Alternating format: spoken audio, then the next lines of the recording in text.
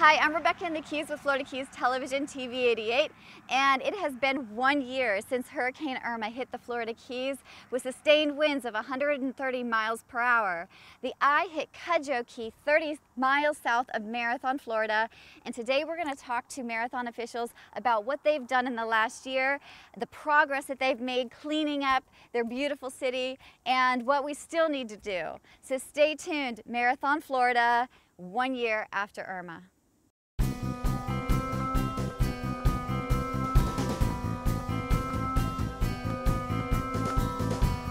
Today I'm with Captain John Johnson. He is the fire chief here in Marathon, and he's going to talk to us today about fire services post Irma efforts and where we stand almost 1 year from when Irma hit.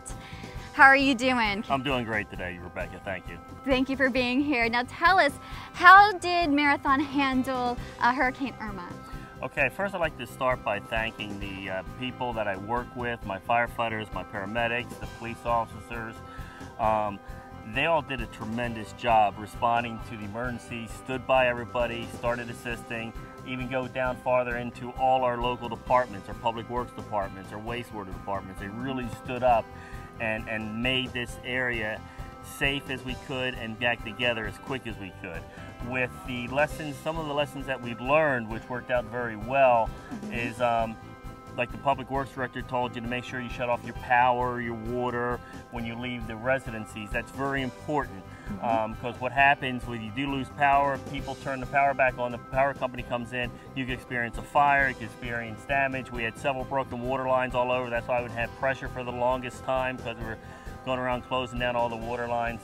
And that was a very important process that we did. We actually hired contractors to go out there to every residence and check them for safety, secure the power and secure the water before it came back on, which I feel turning off the water was a big issue. Huge issue. Okay. Not just here, all the way up the line in the Mila Mirada and those areas. People don't think about it, but their water lines connected out to the back of their docks. And a lot of the docks and all got destroyed from the storm, not necessarily the homes didn't, but the docks did. So that just broke all the PVC lines and left all the water just flowing. Wow. So that's one important thing. The other important thing that was noted, that the people, the Keys, listened this time. We said evacuate.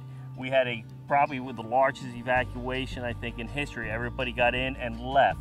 And I know that's very difficult to do as a homeowner in the Keys. You want to stay here, you want to protect your property, you don't want to lose anything. There was some issues with re-entry, but again, we were trying to get it open as fast as we could, but you got to realize, once we open that up, we don't want you to become part of the problem, because once we do let you back into the Keys, if you're not self-sufficient, you don't have your own water, your own food, there's no place to go buy that once you're here, then everybody comes to us and they want housing, water, and food. That just becomes an additional burden, slowing down the process of recovery. So we do appreciate people leaving when we tell them to leave, but also with the understanding is we are going to protect your property and get them back into the area as soon as possible. Why do you think it is that more people left this time when you told them to leave? Truthfully, I think they saw the magnitude and the size of this storm. I think it was very well publicized by the National Hurricane Society or local news areas.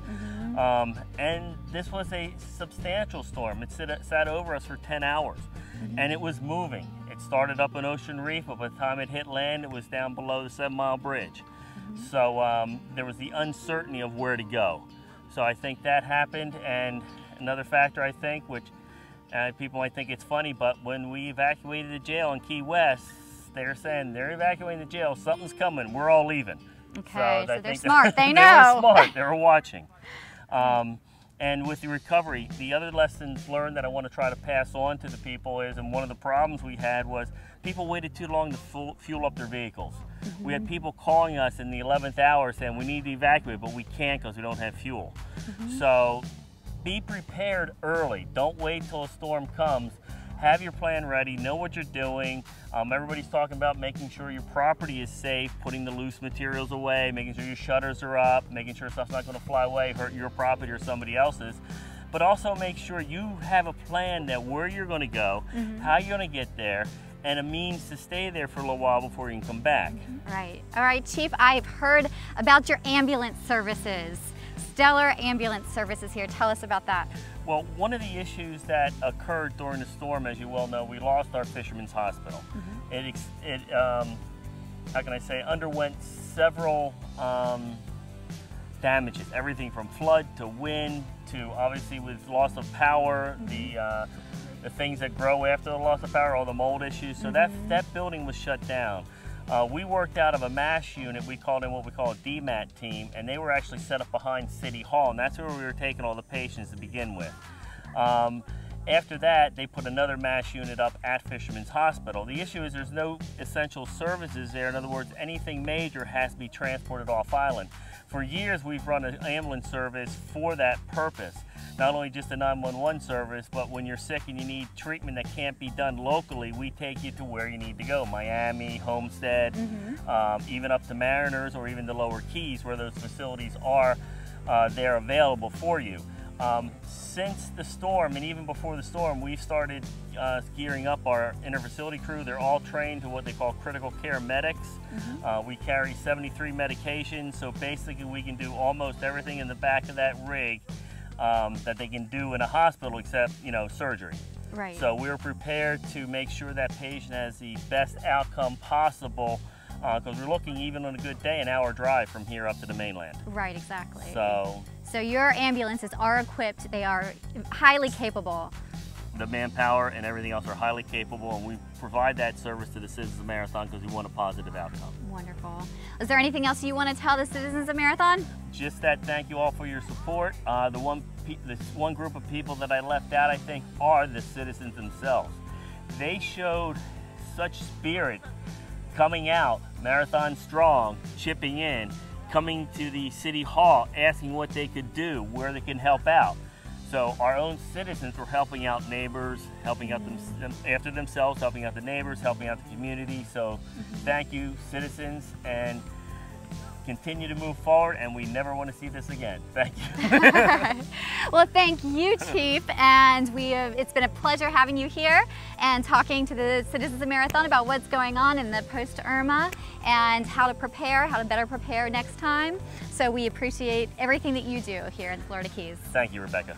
All right, so Chief John has been one of the series that we're doing in Marathon of the officials in post-Irma, almost 1 year later, and you can look for the rest of the series on Florida Keys Television, TV 88. Rebecca in the Keys, signing off for now.